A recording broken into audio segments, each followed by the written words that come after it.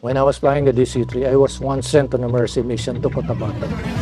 Sometimes we would fly soldiers there, sometimes relief goods.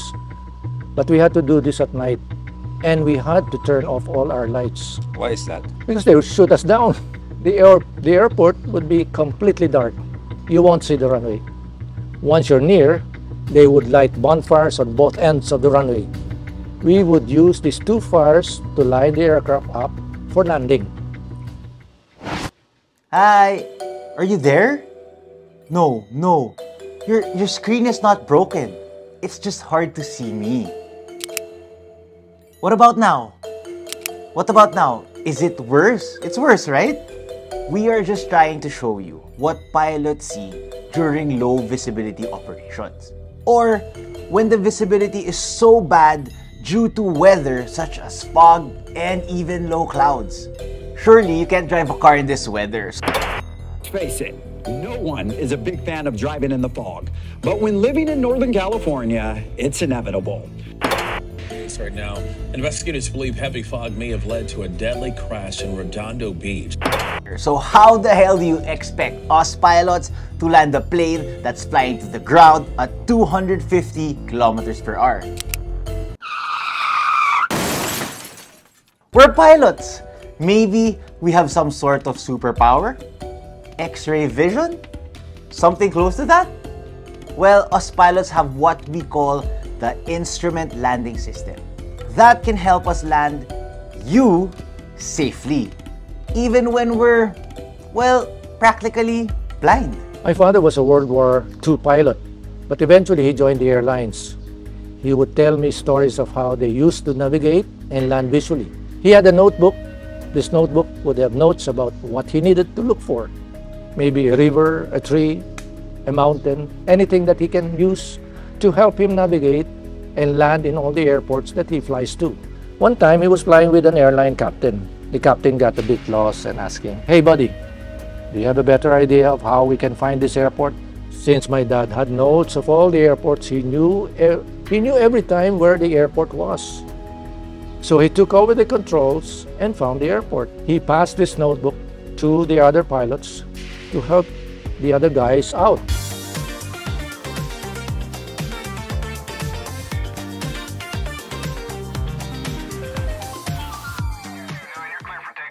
Hello Pilot Talkers, I'm Pilot Franco and welcome to the Pilot Talk Show, the vlog where we talk about everything and anything in aviation. So tell me, is this statement true or false?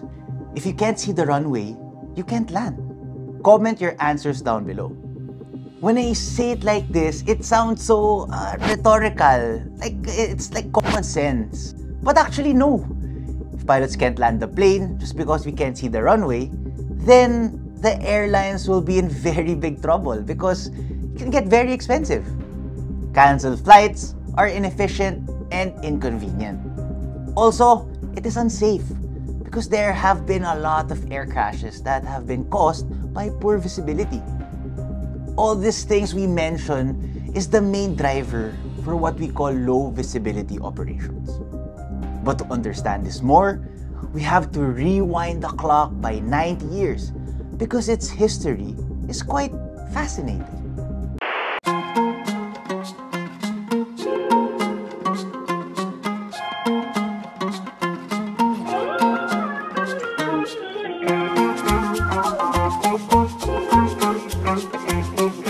Aviation started back in the 1900s. And back then, pilots would navigate and land using only their sight. Of course, we still do this today, especially when there's good weather. We call this visual flying, and we even have a set of rules governing this called VFR, or visual flight rules. But it's not always good weather, especially in Europe where fog and snow is a common occurrence. It sounds fun, maybe even beautiful, but it is not really good for us pilots. You know, back in the 1950s, there was a killer smog where the smog was so thick and polluted that it killed 12,000 people. The dangerous smog turned day into night, grinding ground transportation almost to a halt.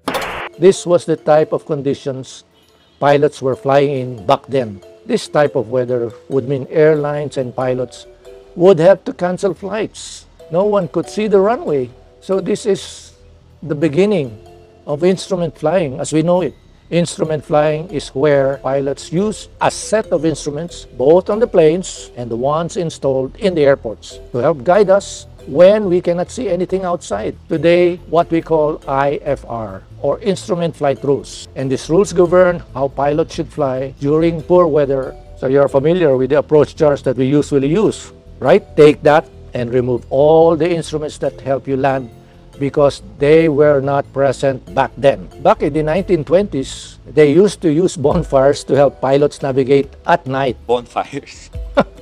Yes, bonfires. But this eventually evolved into lights, of course. By the 1930s, airports started using a series of beacon lights. One to help the pilot find the airport, then a line of lights to help the pilots find the runway. Several other countries were also testing out more accurate landing systems that use radio signals. Some of them use Morse code and another called the Lorentz beam. They were testing the very early versions of the ILS, or the instrument landing system that we know today. This radio navigation age eventually augmented the lights that I just mentioned. They would have radio signals broadcasted from the runways and marker beacons to show pilots their progress during the approach.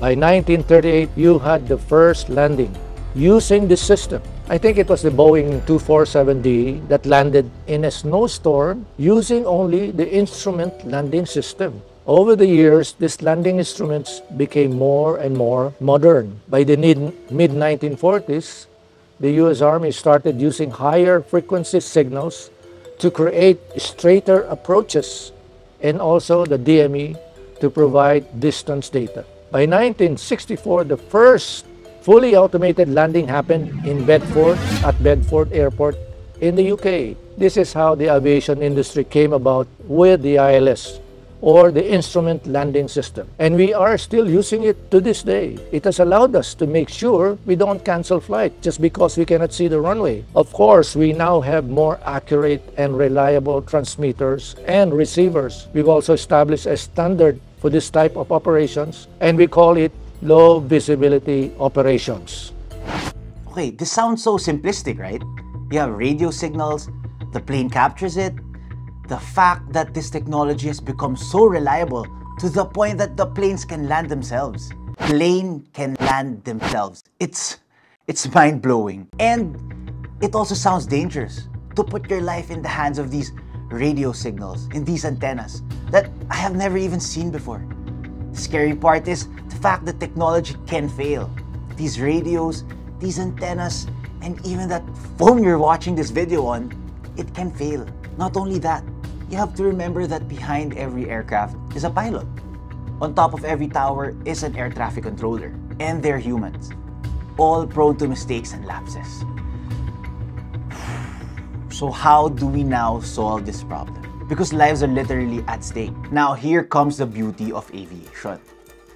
The fact that we have identified all the several breaking points of a system has allowed us aviators to come up with fail-safes through training and contingencies, so that when something does fail, it doesn't end up like this, or this, or this. We try to avoid these as much as possible. Landing is already one of the most critical phases of the flight. On the other hand, low visibility approaches, that's another beast. You remove our eyes or the view from the cockpit. What do we do now? We have to monitor a bunch of screen in front of us, and we also have to react in a split second in case something goes wrong with the aircraft. Yes, auto land, simply said, is letting the autopilot land the plane. But is it really that simple? One big no. So there are a lot of requirements for auto land. Number one, we have to try and minimize the human factor, the mistakes. Because everyone involved in low visibility procedure is trained, not just as pilots, but we also have the traffic controllers, and this is heavily regulated. So in the flight dispatch, we already know if we're going to be doing a low visibility landing. This does not happen very often. But if it does, you have to be ready. So if we have time, we review our procedures at the flight dispatch, then we review it again during cruise. So once we get there, we are not really surprised if there's bad weather. You just really have to be ready. Number 2, when you listen to the ATIS, you may hear low visibility procedure enforced. This means that the airport has the required equipment to actually allow the planes to do low visibility operations. These are procedures like increasing the distance between traffic and also protecting the sensitive areas of the ILS. But wait. We can't move further until I've made you understand how an ILS works. Again, it stands for Instrument Landing System. It has 2 radios that guide a landing aircraft. One is the glide slope. It guides the aircraft vertically down to the runway with a slope that is usually 3 degrees. Second is the localizer. Now this one guides the aircraft laterally so that the aircraft lands on the center of the runway. Combining these two, a vertical and a lateral guidance, and you have a landing system that has a clearly defined path. So precise that we can allow the autopilot to follow these signals down to the ground and let the aircraft land itself. Okay, so this radio signal is very critical, and our traffic controller protect the signal. Because if an aircraft passes around that radio transmitter's sensitive area, then it can throw off the radio signal and throw off all the planes using that specific radio signal. And that can lead to disaster. In the simulator, I would put erratic localizer signals. What would happen is once my students land, the aircraft would veer off the runway. Most pilots would be able to catch this. Some would end up outside the runway. This is part of training. It can happen in real life. Number 3, aircraft capability. We have a long list of required equipment for this plane to be able to perform an automatic landing. We have it right now, I'll show you. So when you go down of the aircraft, you will see all the required equipment outside. Of course, they're covered. So at the very front, the nose part or the radome of the aircraft. We use that for low visibility approaches. And then further back towards the tail of the aircraft, you will see our radio altimeters 1 and 2. There's 2 of each for everything. Now the question is, when something breaks, does that mean you are no longer allowed to perform an autoland? No, obviously it depends. If something is broken, then that just means you need a bit more visibility to compensate for that broken equipment. But if the weather is really bad, and let's say you broke this one, then sorry, you can't perform an autoland. But remember, airports also have a lot of equipment that can break. For example, the transmissometers. These are equipment located along the side of the runway, and it measures the actual visibility of the runway. It allows the pilot to decide whether or not we'll have enough visibility after we land. Once in Tokyo, after landing, we exited in a wrong taxiway, and we ended up in front of a cargo terminal. We got stuck there for around 35 minutes. And also in Chicago, once one pilot said on the radio, "I think I'm lost." Then suddenly a bunch of other crazy pilots started teasing him. "I think I'm lost too." So everything we mentioned allows us to fly you, even when there is bad weather. And it's not limited to landing. It's also for taxiing and taking off. And it's fascinating how humans have evolved from using bonfires to using ground radio signals and letting the airplane land itself. Some airplanes even have a HUD, or what you call heads-up display. So it's a transparent display that displays all the flight parameters we monitor during approach. It can even have a runway representation that can make pilots feel like they can see the runway in front of them. We undergo extensive training for this. Get this, every 6 months. All this for you, pilot talkers. So that's it. We hope you learned something in today's episode, and we hope that this sparked your fascination even more with aviation. Don't forget to like, subscribe, and hit that notification bell. I'm Pilot Franco, and this is Pilot Talk.